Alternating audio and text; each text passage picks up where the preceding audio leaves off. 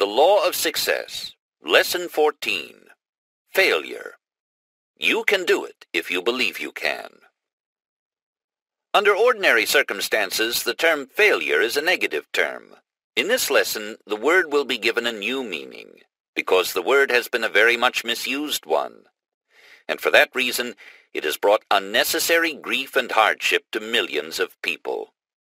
In the outset, let us distinguish between failure and temporary defeat. Let us see that that which is so often looked upon as failure is not in reality, but temporary defeat. Moreover, let us see if this temporary defeat is not usually a blessing in disguise, for the reason that it brings us up with a jerk and redirects our energies along different and more desirable lines. In Lesson 9 of this course, we learned that strength grows out of resistance, and we shall learn in this lesson that sound character is usually the handiwork of reverses and setbacks and temporary defeat, which the uninformed part of the world calls failure. Neither temporary defeat nor adversity amounts to failure in the mind of the person who looks upon it as a teacher that will teach some needed lesson. As a matter of fact, there is a great and lasting lesson in every reverse and in every defeat, and usually it is a lesson that could be learned in no other way than through defeat. Defeat often talks to us in a dumb language that we do not understand.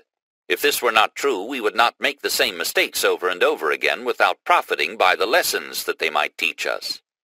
If this were not true, we would observe more closely the mistakes which other people make and profit by them.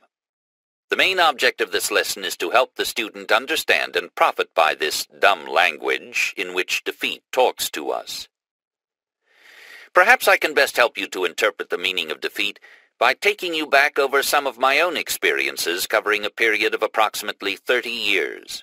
Within this period I have come to the turning point, which the uninformed call failure, 7 different times. At each of these 7 turning points I thought I had made a dismal failure, but now I know that what looked to be a failure was nothing more than a kindly unseen hand that halted me in my chosen course and with great wisdom forced me to redirect my efforts along more advantageous pathways.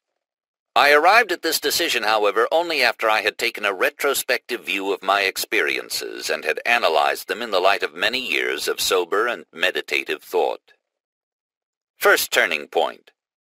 After finishing a course in business college, I secured a position as stenographer and bookkeeper, which I held for the ensuing 5 years. As a result of having practiced the habit of performing more work and better work than that for which I was paid, as described in Lesson 9 of this course, I advanced rapidly until I was assuming responsibilities and receiving a salary far out of proportion to my age. I saved my money. My bank account amounted to several $1,000s. My reputation spread rapidly, and I found competitive bidders for my services. To meet these offers from competitors, my employer advanced me to the position of general manager of the mines where I was employed. I was quickly getting on top of the world, and I knew it. But that was the sad part of my fate. I knew it. Then the kindly hand of fate reached out and gave me a gentle nudge. My employer lost his fortune, and I lost my position. This was my first real defeat. And even though it came about as a result of causes beyond my control, I should have learned a lesson from it, which of course I did, but not until many years later. Second turning point. My next position was that of sales manager for a large lumber manufacturing concern in the South. I knew nothing about lumber and but little about sales management, but I had learned that it was beneficial to render more service than that for which I was paid. And I had also learned that it paid to take the initiative and find out what ought to be done without someone telling me to do it. A good-sized bank account, plus a record of steady advancement in my previous position, gave me all the self-confidence I needed, with some to spare, perhaps. My advancement was rapid, my salary having been increased twice during the first year. I did so well in the management of sales that my employer took me into partnership with him. We began to make money, and I began to see myself on top of the world again. To stand on top of the world gives one a wonderful sensation, but it is a very dangerous place to stand unless one stands very firmly, because the fall is so long and hard if one should stumble. I was succeeding by leaps and bounds. Up to that time it had never occurred to me that success could be measured in terms other than money and authority. Perhaps this was due to the fact that I had more money than I needed and more authority than I could manage safely at that age. Not only was I succeeding from my viewpoint of success, but I knew I was engaged in the one and only business suited to my temperament. Nothing could have induced me to change into another line of endeavor. That is, nothing except that which happened, which forced me to change. The unseen hand of fate allowed me to strut around under the influence of my own vanity until I had commenced to feel my importance.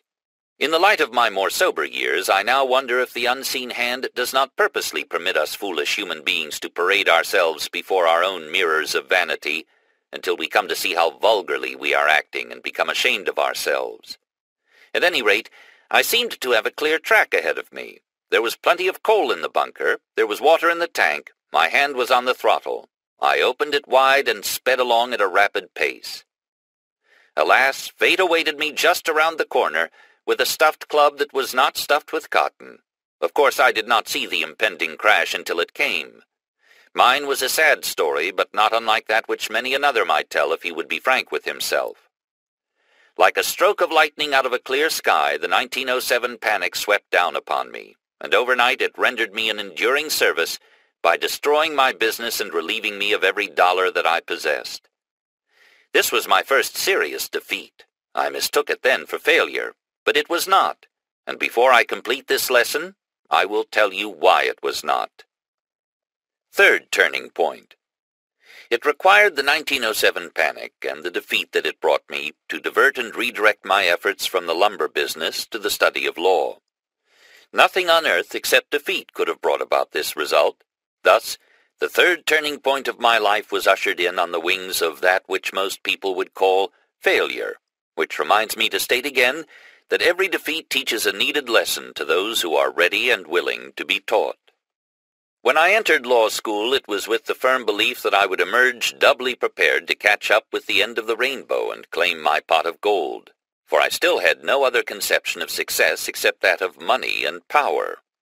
I attended law school at night and worked as an automobile salesman during the day. My sales experience in the lumber business was turned to good advantage.